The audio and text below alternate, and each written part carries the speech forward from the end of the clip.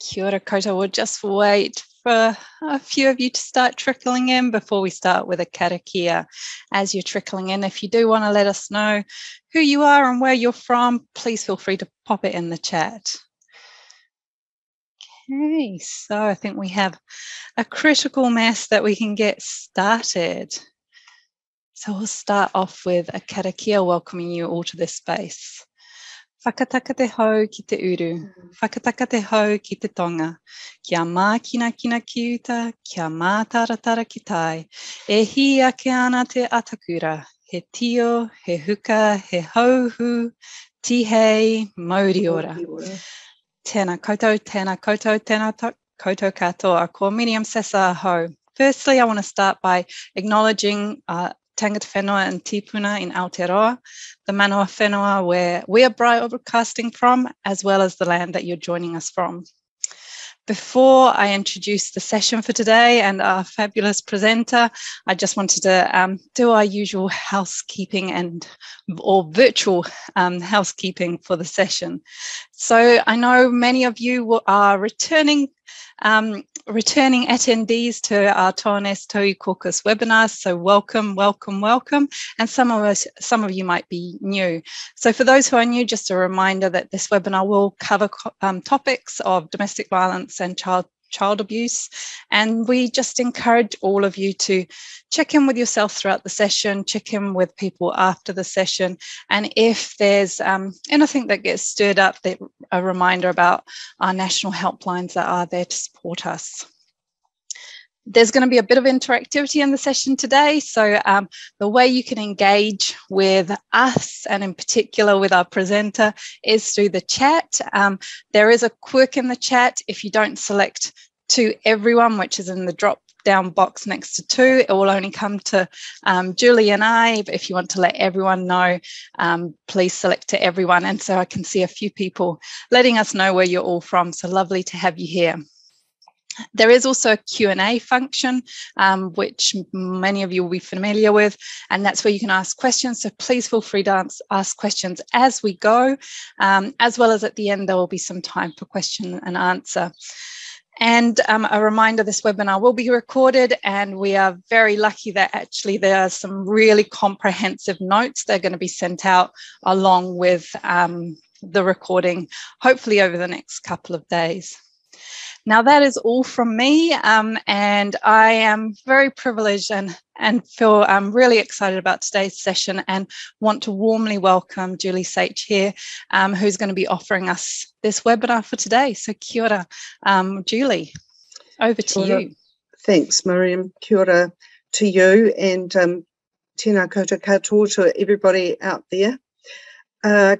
So just an introduction for me. Ko mau au tamanga, ko tauranga moana, ko Ngāti Pākehā Tauiwi, ko Julie Sage Takawingoa. So I'm coming to you from Tauranga Moana, where I work for an agency called Tautoko Mai Sexual Harm Support, and my rather grandiose title is Social Change Leader. So that's what I currently do, and for those of you who don't know me, I've been around in the family and sexual violence sector for a little bit too long to actually say without giving away my age, but about 30 years if I do a big count up. I started working in corrections as a probation officer, and then went on to train in counselling and social work, and have worked in private practice as a counsellor.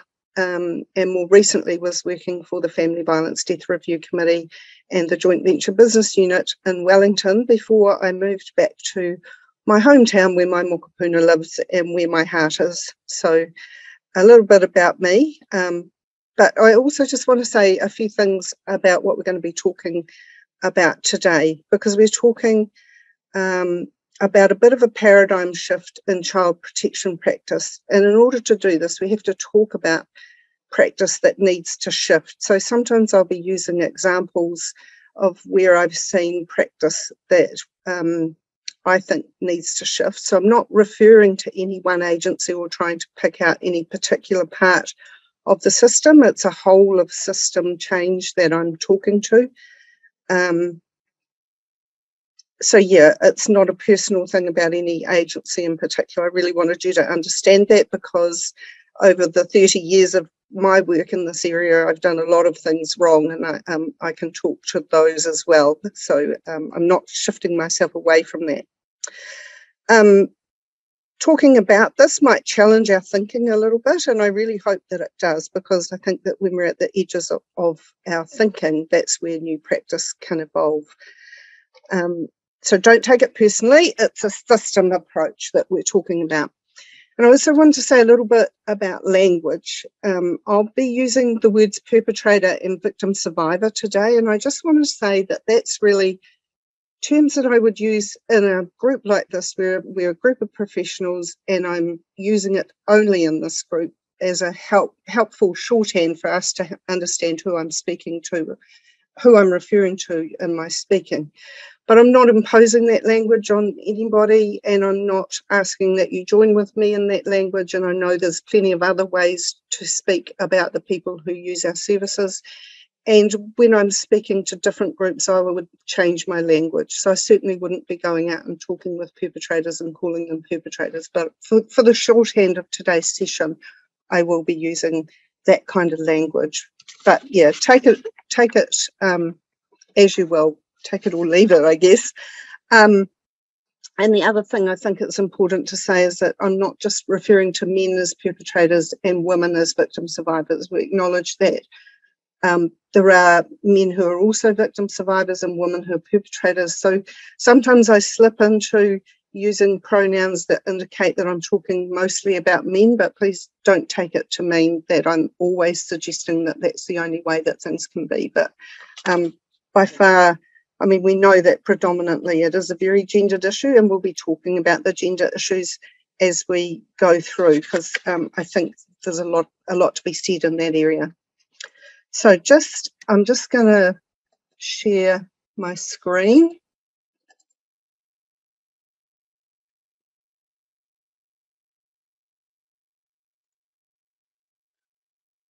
So this is a 1 hour overview of the Safe and Together approach, and we will just be going through it. Sorry, Miriam, I'm trying to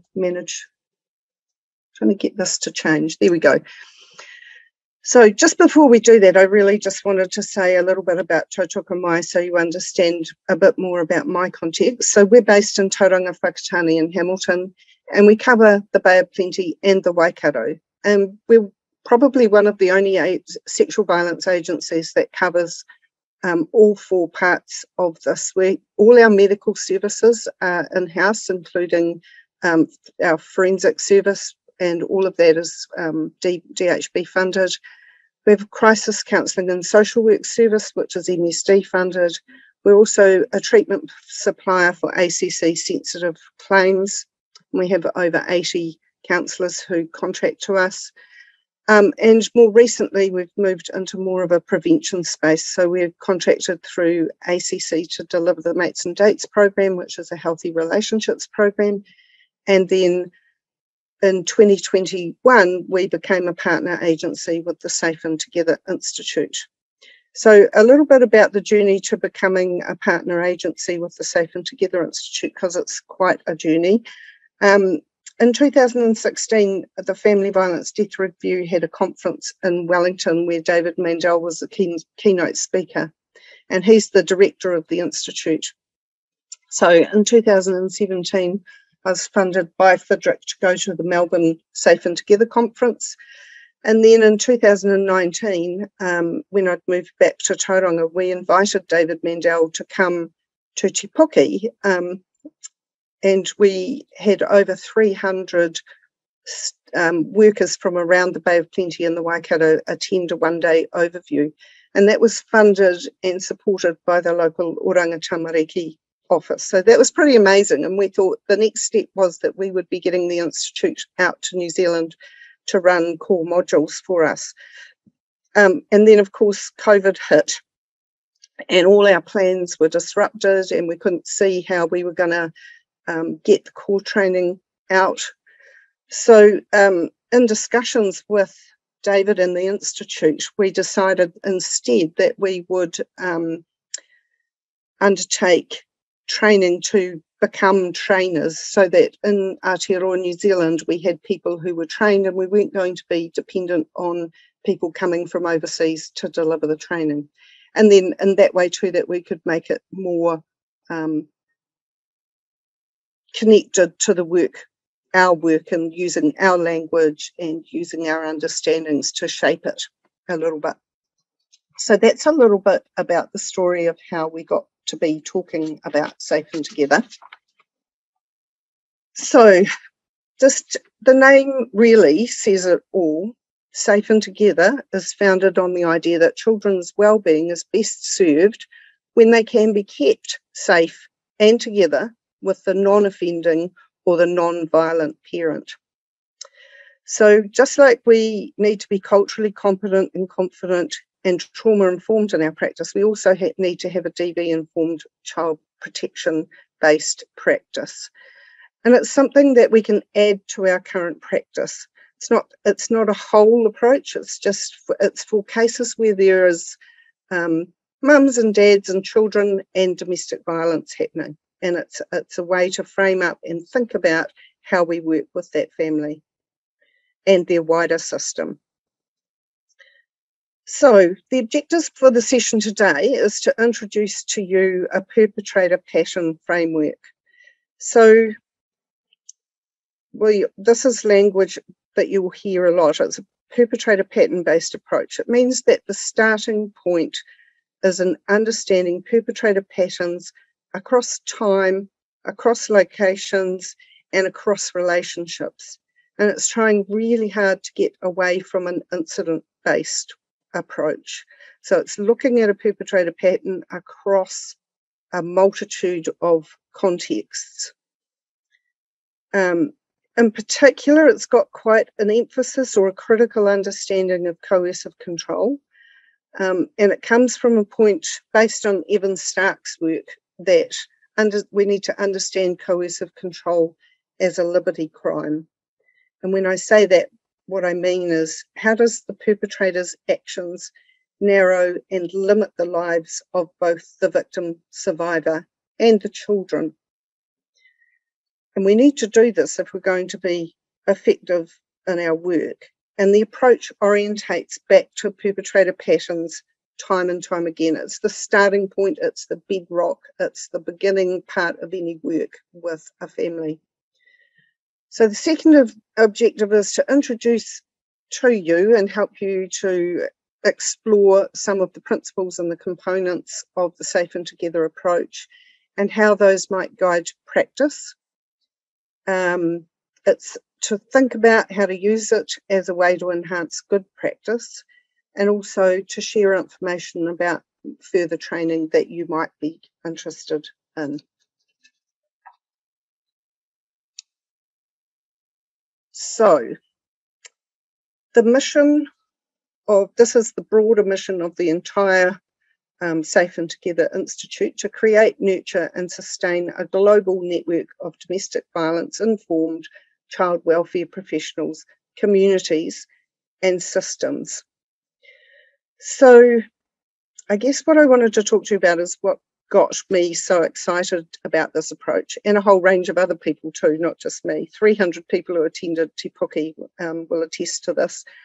So one of the things that the Safe and Together approach is shown to do is reduce family violence in and of itself, but also as an offshoot of that, and more importantly, it's been shown to reduce out-of-home placements for children.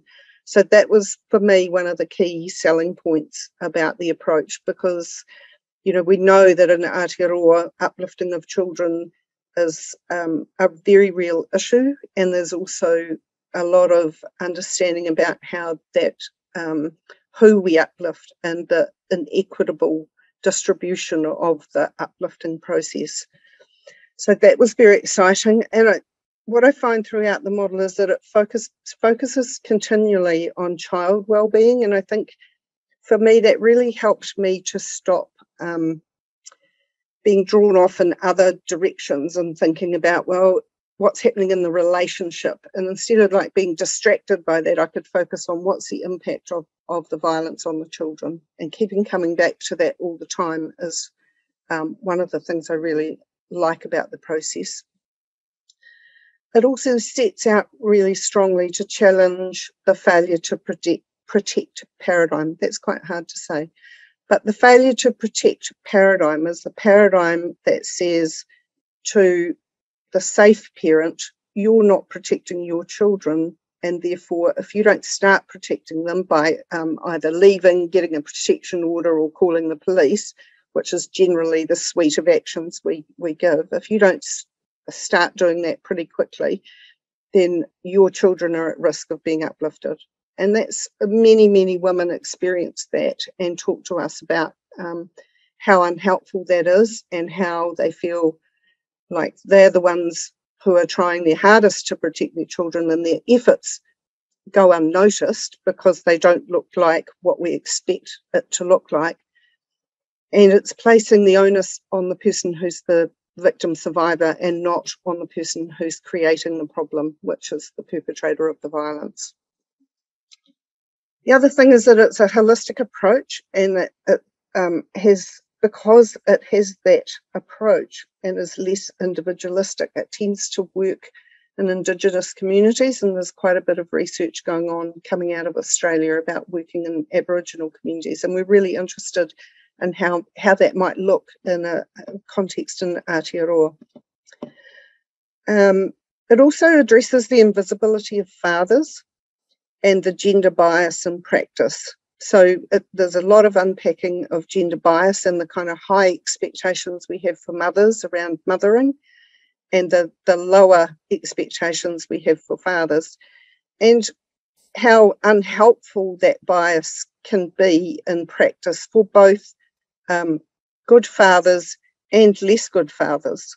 It's not helpful for us to have low expectations and to have such high expectations of mothers. What we're looking for in thinking about this approach is how to have similar expectations of both parents around parenting.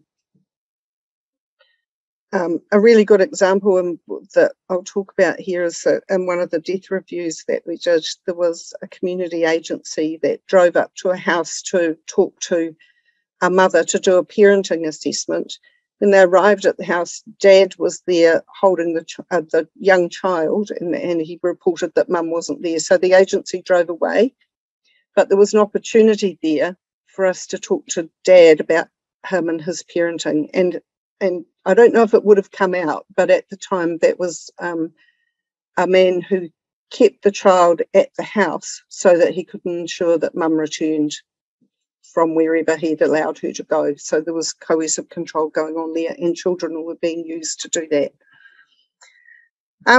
It also reduces professional silos by using a common language and introduces common practice. And what we've found is that that's created better relationships between the NGO and the statutory sector when all parties in the system are able to use similar language and come with similar understandings, then there's less raru around it.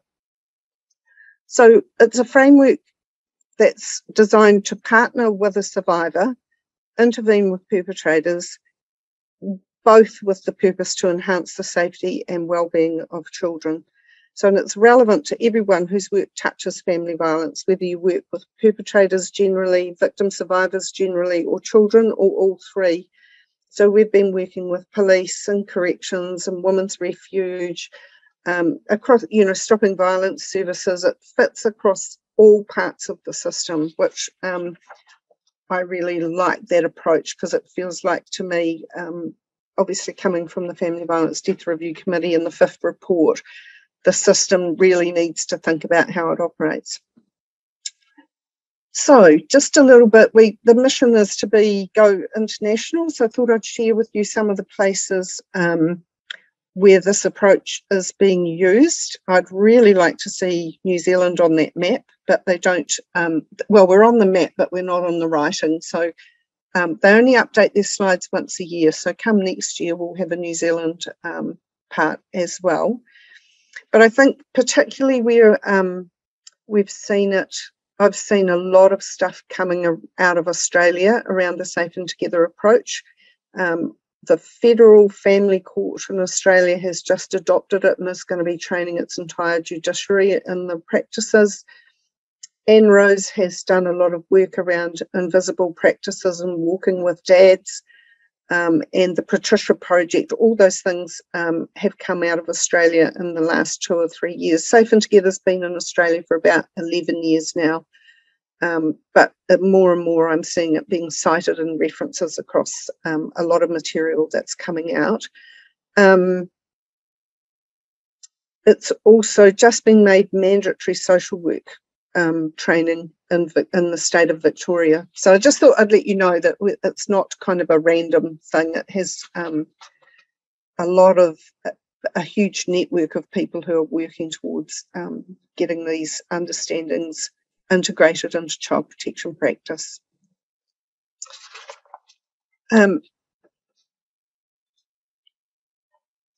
So a little bit more about the model. The whole purpose of the model is to achieve better outcomes for families and systems.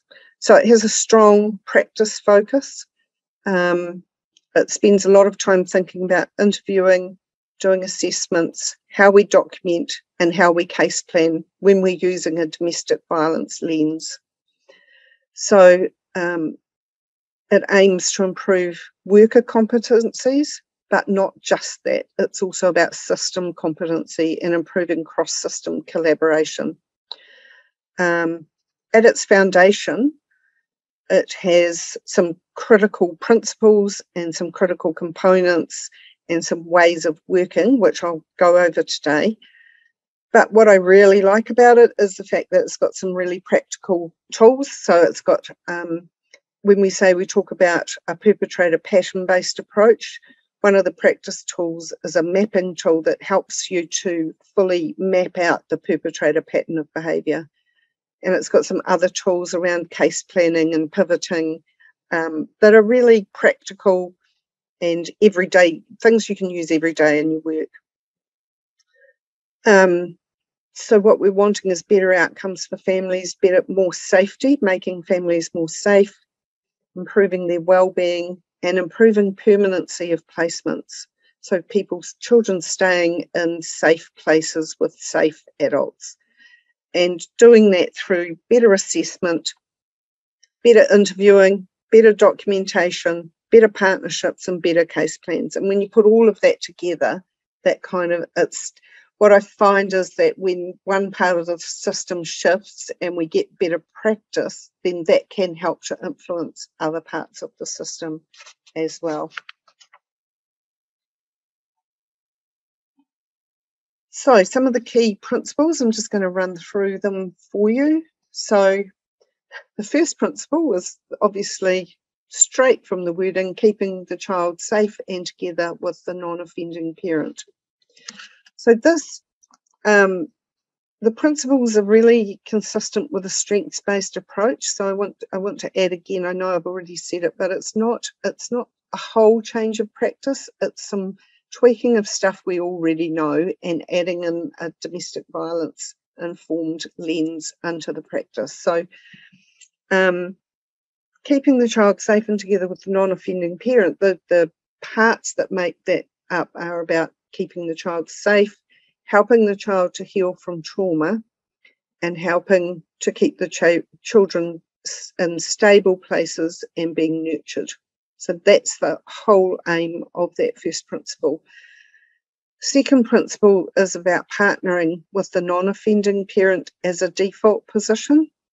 So partnering is the complete opposite of the paradigm I talked about before, where we end up blaming victims. So this is reframing that and trying to partner with the non-offending parent as our first step. And why we do that in this approach is because it's efficient. She often knows way more. You know, if we're starting from a perpetrator pattern, then she knows a lot about that perpetrator pattern, and we can find out about what she knows about how to keep herself and the children safe. So it's it's probably more effective than, because to talk to the perpetrator about that, we may not get the same amount of detail or information about it, and we know that it can be minimised and manipulated at times. And it's also very child-centred in terms of making sure that we're connecting the child with the safe parent. So we're always thinking about keeping the children safe in partnership with the safe parent.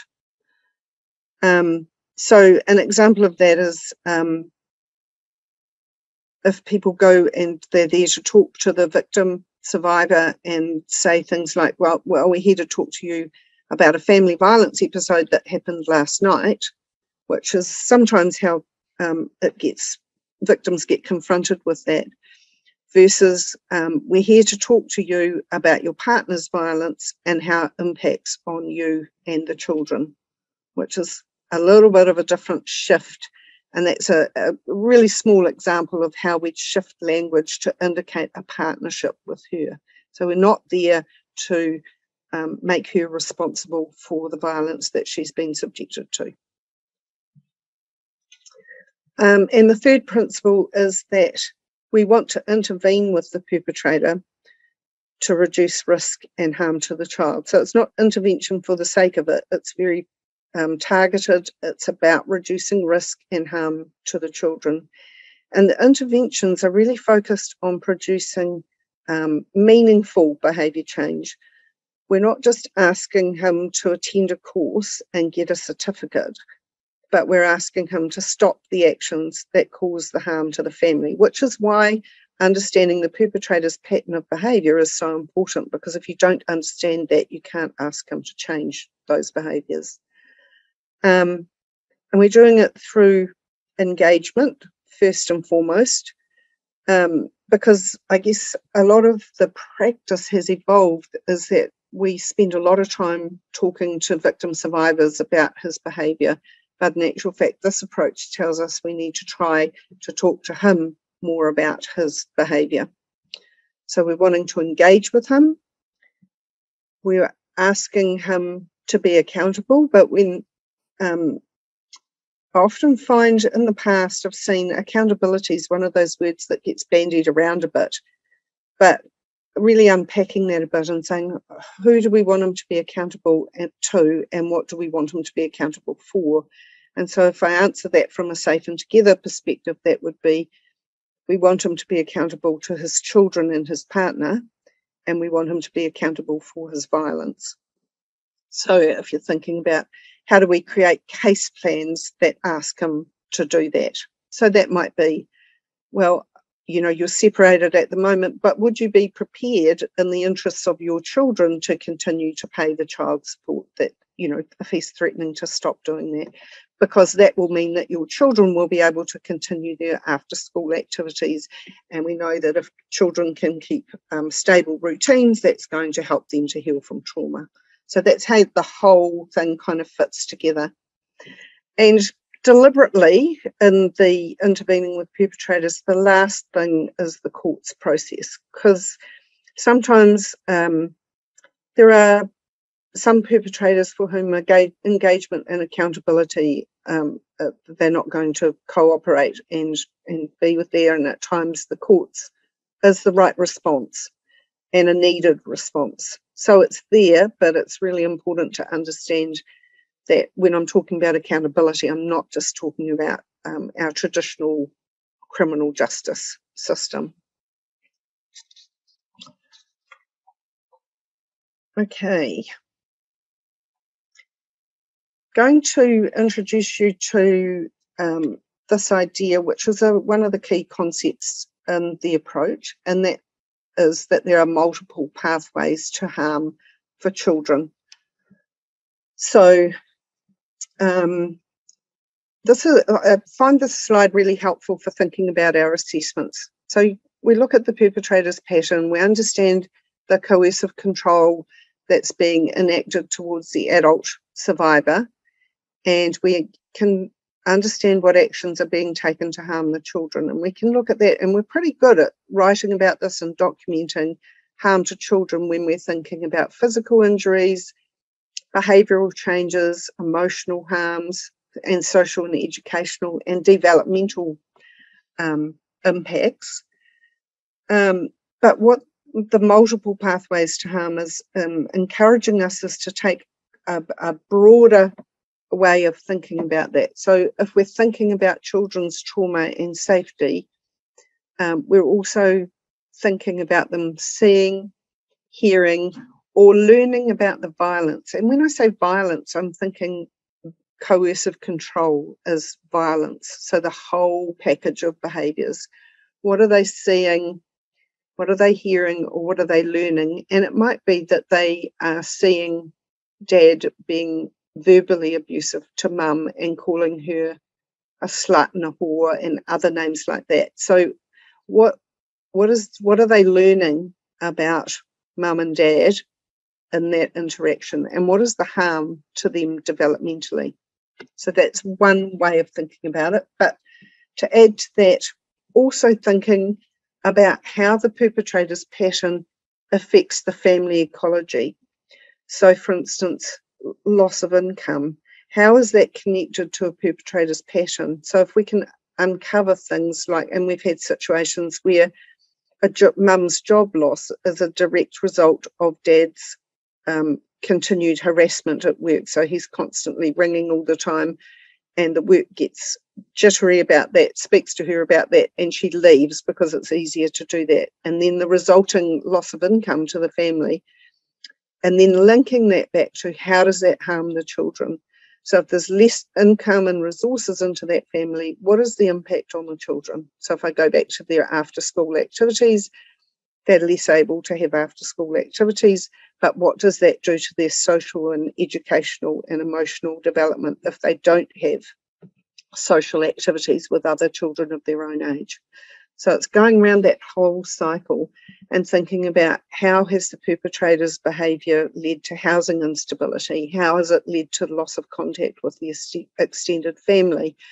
What have been the impacts on schooling and social disruptions? So thinking in that really broad way, but always in our assessments and documentation, linking that back to harming children. And I think this one, the last one, the effect on partners parenting, is often the part where we are less good at connecting this to harm to children. And it's probably one of those areas where I think we can slip into blaming mum, blaming the safe parent. So for instance, many people who are in abusive relationships suffer from things like depression, PTSD, anxiety, and substance abuse. And I think there's sometimes a danger if we don't think about it using a domestic violence informed lens, that we see it as two separate silos, that dad's got a violence problem and mum's got a drinking problem, but we're not connecting mum's drinking problem to the abuse and trying to understand if it is connected, and then linking to, so what does that mean for those children, and writing about that. So mum's drinking to cope with his violence, and what does that do to the children? So connecting all the dots is the way I think about it. And same with how does mum experience a loss of authority over her children because of the abuse? How much of the domestic violence survivor's energy is going into addressing the perpetrator instead of being focused on the children?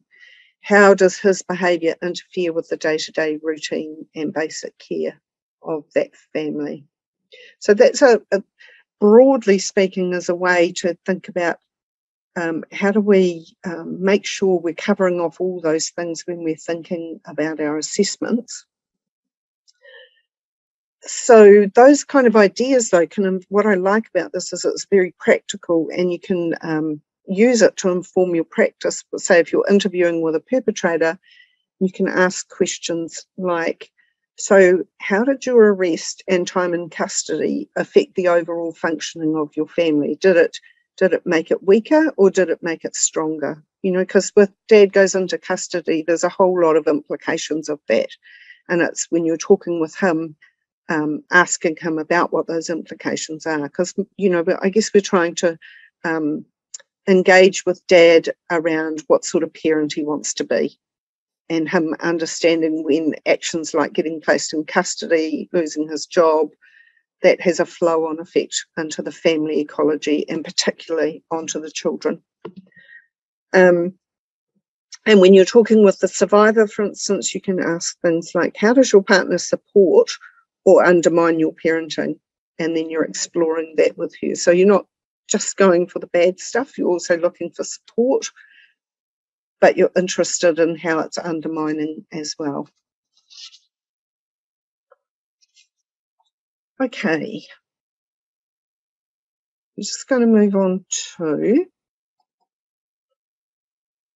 this is the domestic violence continuum. So on the left-hand side, we're talking about domestic violence destructive, moving through to domestic violence proficient. So we've got 5. So from destructive to neglectful to pre-competent to competent to proficient. So this continuum is in the handout that you'll get, and it's explained in quite a bit more detail. But what it's suggesting is that if you're operating at the left-hand side, the domestic violence destructive, then underneath there, that might include policies, that might include practices or training or services or collaboration that effectively can make the situation worse or less safe. So I've got an example from my work in corrections, and this is an old example, so this is not reflective of current practice. But when I first went back to corrections, probably about 10 years ago, there was a policy in place that whenever no couple where there was a conviction for a family violence offence were allowed to live together. So that meant that every couple where there was a male assaults female charge or whatever, that they could not live together and they had to separate. Now, I was really concerned about that, because if you have an understanding of family violence, you understand that separation can be a very risky time for couples. And if there's coercive control going on, and then the perpetrator can feel very threatened by a separation. It's a loss of control, it's a loss of surveillance, it's a loss of being able to monitor what she's doing and where she's going. So to artificially force couples to separate in a blanket kind of way, to me felt like a very dangerous policy, because it didn't fit for every situation, and it certainly didn't take account of any risk assessment. So that's just one example that I thought I would share with you around something that would be a DV destructive policy. But we can also, across our agencies, have DV destructive practices, training, services, and collaboration. I think, when systems are fighting against each other, that can be DV destructive. And of course, what we're trying to do is move from domestic violence destructive to domestic violence proficient. And there's some really good stuff in the handout where you can kind of do a self-assessment, not just about your own practice, because this is about systems. This is about how is our system working in a proficient way or not. So it encourages you to think about that for yourself. So I just want to talk about the 4 arrows down below, the weak practice and the strong practice. So those are, again, continuums within a continuum. So on the left-hand side is the weak practice moving to the strong practice. So weak practice is when practice is very focused only on the adults' issues. And what we would want to be moving to is practice where we focus on the adults as well as the children. So it's integrated with the children, and children are seen as part of that system, not an add-on, not a side bit, not something to be considered last, but an integral part of the system.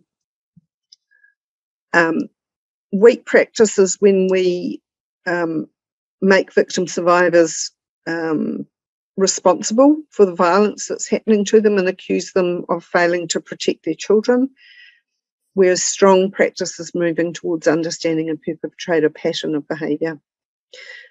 Weak practices is when fathers are invisible, and strong practices when we hold the same high standards for fathers around parenting that we do for mothers. And weak practices when practices about the child versus the adult survivor. So it's either or, the child or the adult.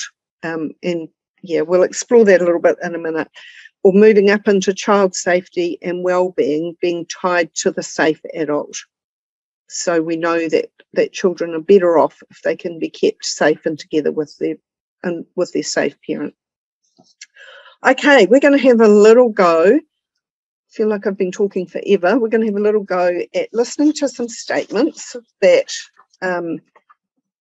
I'm going to read out to you, and then I want you to make a decision about whether you think it's destructive, neglectful, pre-competent, competent, or proficient. So listen to the statement, make a decision, and Miriam's going to put up a little checkbox for you to vote on, and then you can put some chat.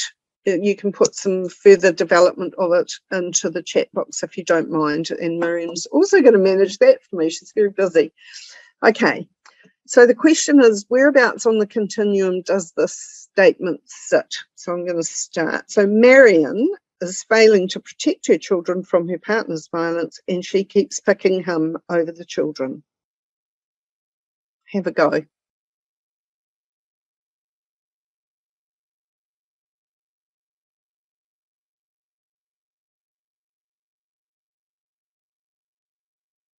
Shall I read that again?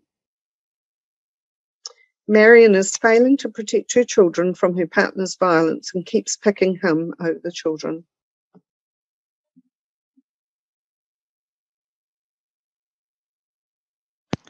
A few more people are still entering in the poll, so it should have come up. So I'll close the poll now in 3 seconds.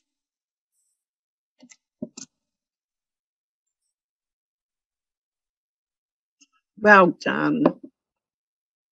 Yep, so we can see that the majority of you thinking it's at the weak end of practice. Is there any thinking that we can monitor in the chat box, Miriam, about why you're thinking it's more at that end? What's the clue? So we don't have any answers yet. I think maybe some, compared to face-to-face sessions, typing things takes a bit longer. A couple of seconds longer. Yeah, that's all good. Can I have a time check?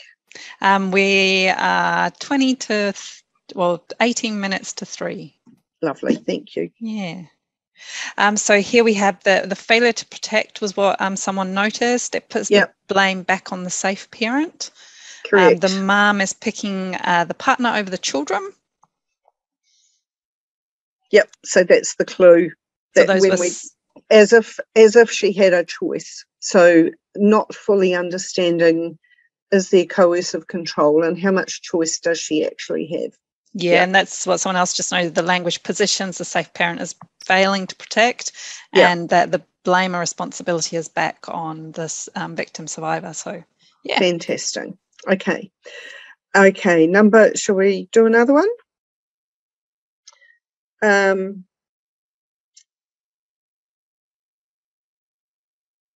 They are in a volatile relationship, and if they separate, we will no longer have any concerns.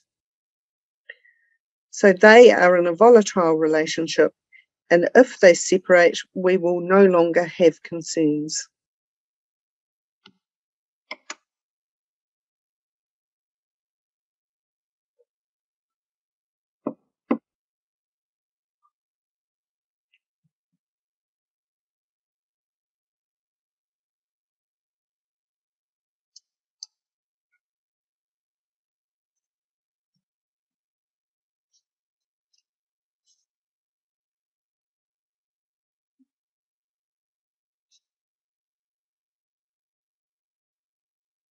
Interesting spread. Okay. So just some responses from the chat is places equal blame for violence on both parties.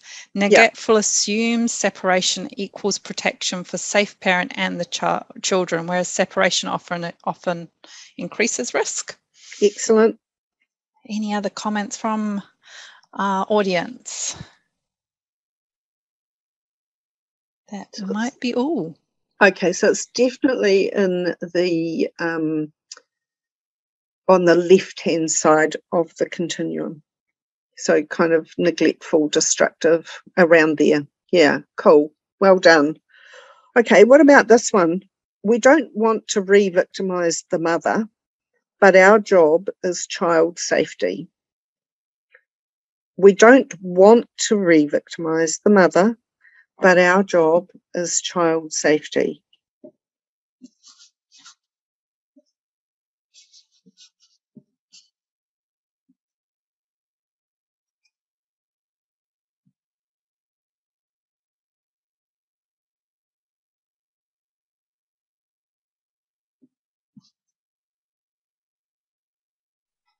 Okay, I'll give a couple more seconds for people to fill it in. A few more coming through.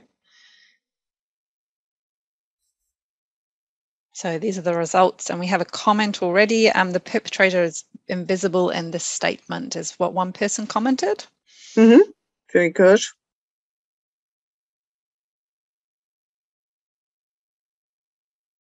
So someone's saying the examples are a little bit confusing. So I'm wondering if that person can maybe elaborate in particular, if there's anything specific that we're finding confusing, so we can help clarify.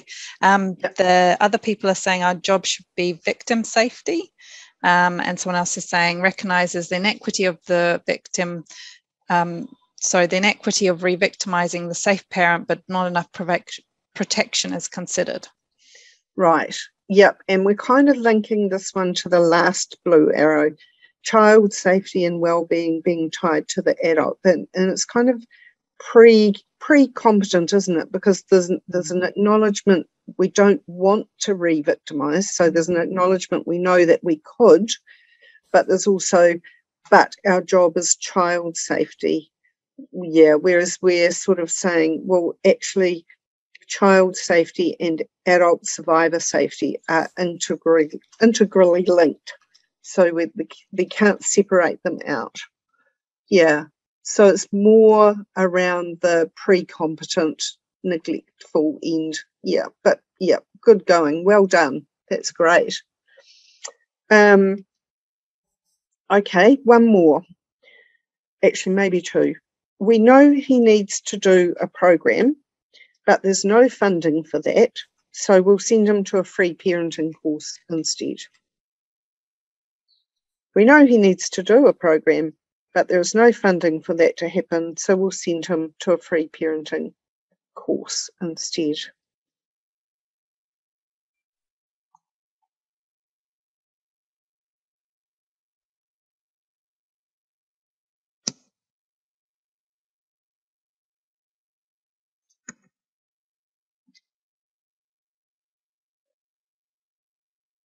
Okay, a few more coming through.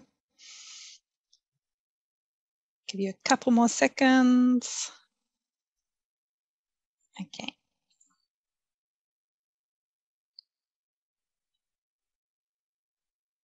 So right. That's your spread. Yep.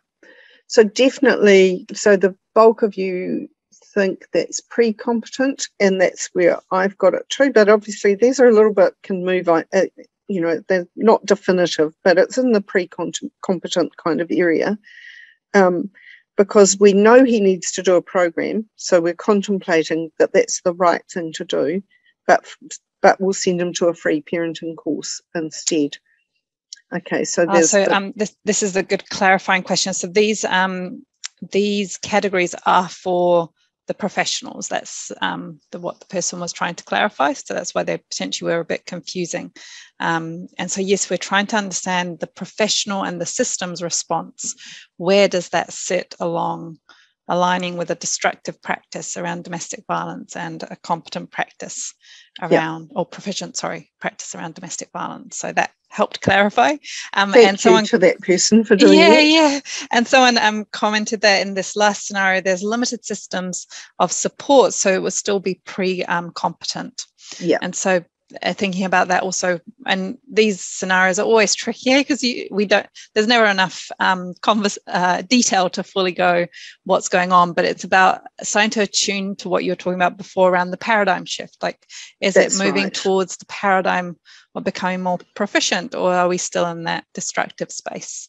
Yeah, and these statements have been taken from real case notes or real things that have been heard at comments made in case discussions or in safety assessment meetings, for instance, at Purveyors. Yeah, so that's a point of clarification. Yeah, and we've got 10 minutes left, and there's a few questions coming through as well. Cool. So I'll just tell you the answer to the next one, because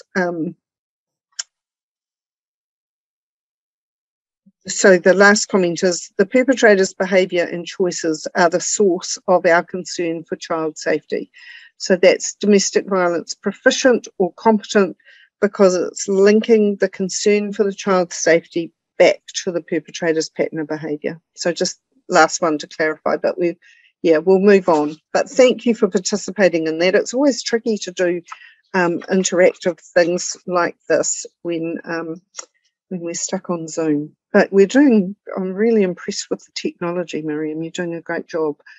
Okay, so I guess just to wrap it up, I was going to talk a little bit about something that happened here quite recently.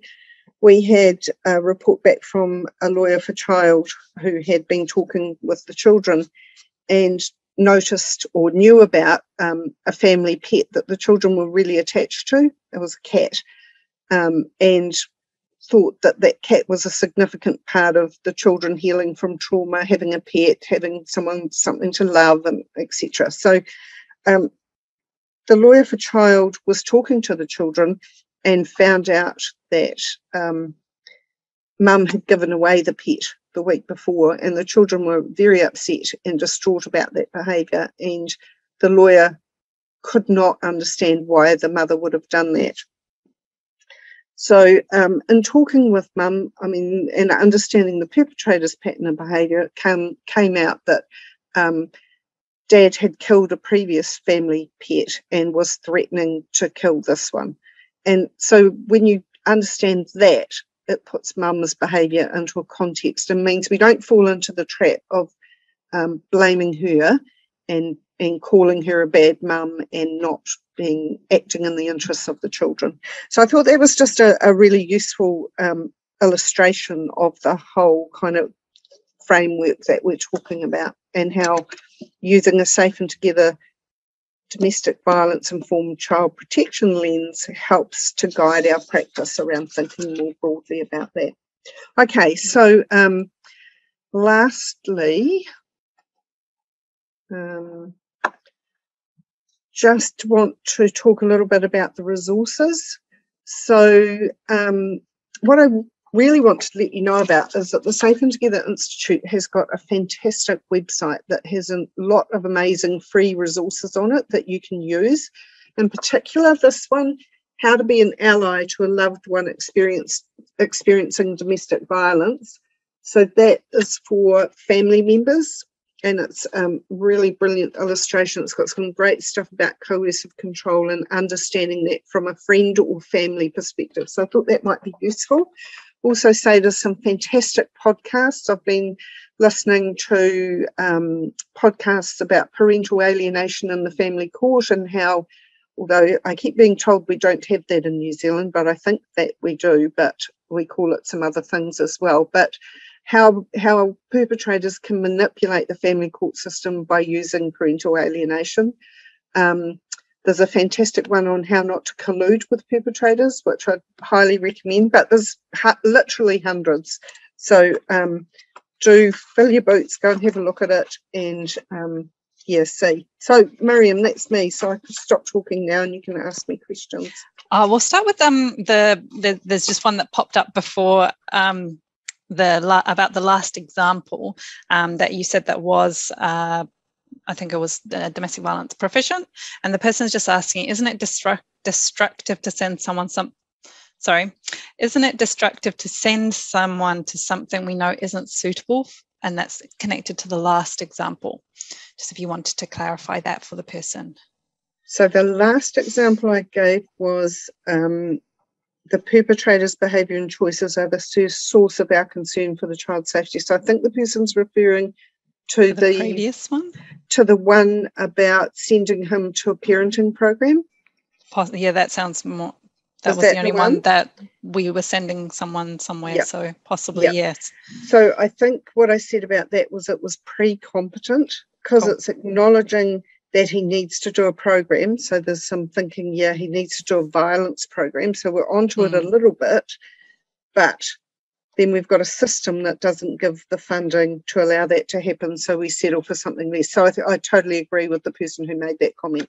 That's not good practice. Great. So is that okay? Yes. Cool. And I think you've kind of answered quite a bit of this, but in terms of your principle 3 around intervening with a perpetrator, does it include that kind of therapeutic lens for people who are harmful, do use this kind of behaviour as a form of gaining their needs or exerting power over others? Sorry, I'm not quite understanding what you're asking. So does the model kind of emphasise the use of therapy for perpetrators? So what it would say is, would you be, if a perpetrator says, I've been traumatised and I've had a terrible experience in my life as well, and then there's no ignoring of that, there's talking about that, but there's also saying, so would you commit in a plan to going and seeing someone regularly to address that issue? So it's before the therapy, but it would ask them as a commitment to helping their children to become more safe, would you commit to attending therapy? So it's before the therapy, but the therapy is definitely an option. Absolutely. Now we have a biggie, and it will probably take up a little bit of time, because I think it's they're linked in 2 questions. One is around is this model working with Indigenous people, and you talked a little bit about the work in Australia, but and I think it links in really well to what you said at the beginning around the paradigm shift. So the concept that child-centered social work is fundamentally anti-whanau, anti-Māori. How does this approach engage and address historical colonial trauma in the perpetrating parent? And I think there's some really important intersectional crux in that question, which Aroha mai, it's not going to get answered probably decently in 4 minutes, but I think it's a really valid question for all of us to keep asking. Also, in the chat we were talking about really remembering that child protection practices towards Indigenous people are part of a colonial project that was intentional and continues to be intentional now. So yeah, just wondering how you would like to respond to that as well, and both of us being white settlers and our positionality in them. Yeah, absolutely. And I think that's one of the things that I haven't talked a lot about in today's session, and it doesn't cover it fully, but the Safe and Together approach uses intersectionality, so an analysis of power based on a whole range of things. So the Indigenous, the history of colonisation in this country and the impact that that's had on the Indigenous population is a huge part of that thinking of what are the intersections and how are people more disadvantaged because of coming from, where are the marginalised places in our communities. But what I particularly like about it is that it takes that even into a very practice-based thing. So if you're thinking about a perpetrator's pattern, I mean, this is a simple example, but if you have a white perpetrator who is enacting violence against a woman of colour, then how is that intersectionality being used as a tool of oppression or coercive control? What is the perpetrator's pattern around, is he using racism as a form of, is he calling her a black bitch? Sorry to be like this, but just using this as an example. And if he's doing that, how's that impacting on the children? And I'd be thinking around their developmental needs, their identity needs, like is he rupturing their connection to their culture by using such language and treatment of their mother? So yeah, and I suppose what I'm hearing, what I was thinking is I'm hearing in terms of paradigm shift is also when it's, a family or whanau which, all are in the margins, and how is the system replicating that? Yeah. And then how do we hold the system accountable to, so moving out of the ecology just of the where the violence in that moment is located to the child, and broadening out to the broader violence that occurs daily potentially for the adults in that in that family too. So it's about locating power within the system as well as within the family or the grouping of people. And we talk a lot about social entrapment through coercive control, but actually if you think about the history of colonisation, that is also coercive control, and we have systemic entrapment that occurs as a result of that, and that's some of the analysis that we have to get better at when we're working, and I say we as a collective professional group, when we're working with people at the margins who've been disadvantaged throughout their lives. Being oppressed. It's when we have that that oppression that's present. So unfortunately we need to wrap it up here today, and I kind of feel that needs to be a whole other webinar in itself of how do we weave in multiple sites of oppression within all of our practices, like how do we weave in that really profound anti-oppressive practice within Aotearoa New Zealand. That is a great other webinar, totally agree. So we'll take that on board and have another webinar on that. So firstly... excuse me, Miriam, you're going to put up the link to the Eventbrite thing for me. That's the only other thing we need to do. Yes, thank you. So do you want to talk briefly about that, Julie, just as I get the link? We've got a core training coming up in Christchurch in October. I'm sorry, I've forgotten the dates, but the link will tell you. If you're interested, follow the link and you can get more information. That's all I need to say. Yeah, so thank you so much, Julie, for today. I think it's that paradigm shift and system change and challenging our thinking and reflecting is always something that I think is useful for us to do and think about and draw on. So I want to thank you and thank all of those that have joined us today in this session, and hopefully you've found some things to think about, things to take home, but also let's keep thinking in this space, because it's an area that we need to keep shifting those paradigms to do better for our communities. So thank you for that challenge. We will close with a karakia so you can all go well. Unihia, unihia, unihia ki te uri tapunui, kia wātea kia māma, te nākau te tinana, te wairua te ara takata, ko ia rā e rongo whakairia ake ki runga, kia tīna, hui e, tai ki e. Go well, everyone. Thank you so much, Julie. Thanks, everybody.